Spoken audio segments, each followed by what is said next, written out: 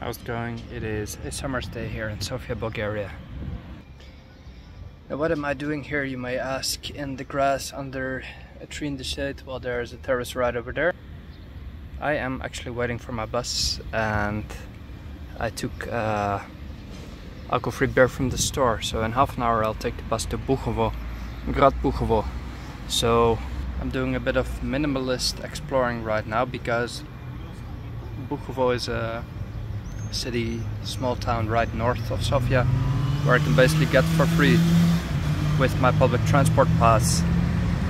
I was initially planning to do a weekend trip to Plovdiv, but it's like 30 something degrees and I do not want to spend 3 hours on a train in this heat. I don't enjoy it anymore, so I'll just do some shorter trips around that also save me a hotel night here and there. So why not go to Bukovo, where there's a few monasteries around. I've been already, but it's in the hills, so might as well just go out. A little language lesson. What does that over there mean, the yellow letters? It is Всичко за риболова. It means everything for fishing sports, or in Dutch, alles voor hengelsport. That's what it means. Anyway, still waiting for the bus. Should come in 10 minutes. I have this great talent of always missing buses, and then in Sofia you find yourself always waiting 10, 20, 30 minutes. The intervals are the worst thing about public transport in Sofia because things take forever to come.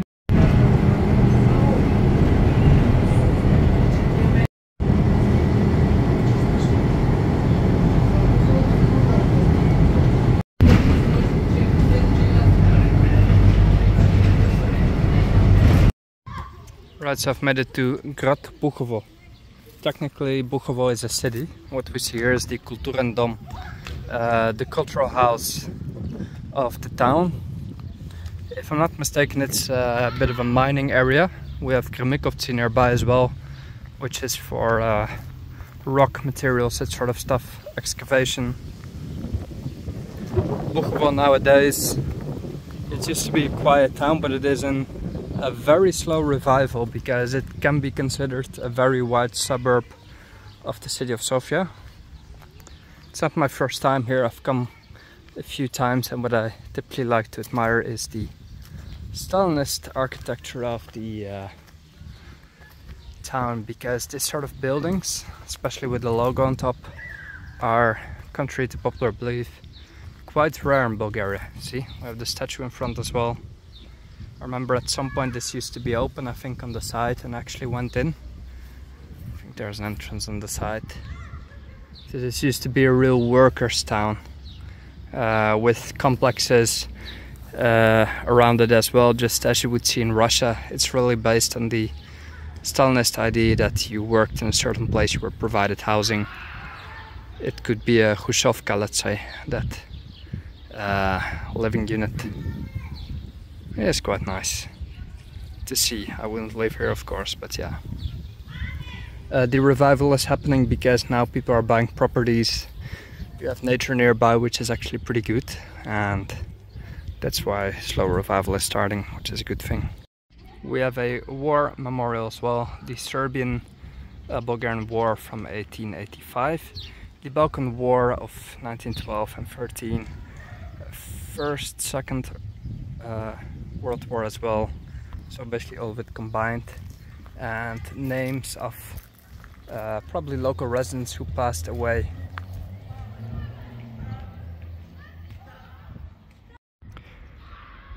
Don't know whose statue this is.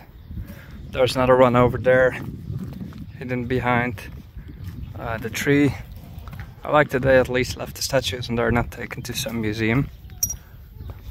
Be good if these buildings actually get a sort of reopening as whatever school or whatnot, even a hotel. I don't know, it could be for ecotourism. There's a lot of hiking trails nearby that are not cleared up, let's say, but once it is commercialized it could work quite easily. Inside it's pretty much nothing now. So this terrace has been here since a long time, because I remember having a coffee here like 8 years ago, a long time ago. The good thing is that the backside of the cultural house has been renovated, it seems, at least the outside walls. And around here is a fairly pleasant park. It's really nice. Here you see one of those communal buildings of Bukovo with a lovely dog here.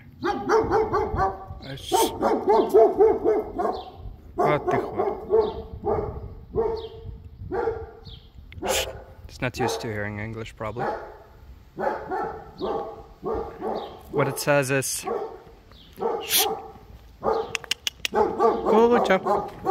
Good job. I think I just woke him up. Anyway, information about a historically relevant person living here, Dimitar Marangozov. That's an interesting last name, Marangozov. Never heard that name before. Тук 40 години живя с историята на Бухово. Димитър Марангозов, краевед и общественик. I think that's a cow farmer, and общественик, it's how should I say it? A person who brings people together. It could be a farm holder as well, like yeah, общественик. Community kind of person. This is the back of the stainless building that I actually showed in the beginning, and we can just see how huge it has been once. I don't know what type of function it served, but we can still see the cupboards inside and everything, right? So a huge administrative office, probably of, could be mining workers, whatever. I think it is mining working just because of the communal buildings around. That's where the workers used to live, right? It's all abandoned now. Not functioning. More of those administrative buildings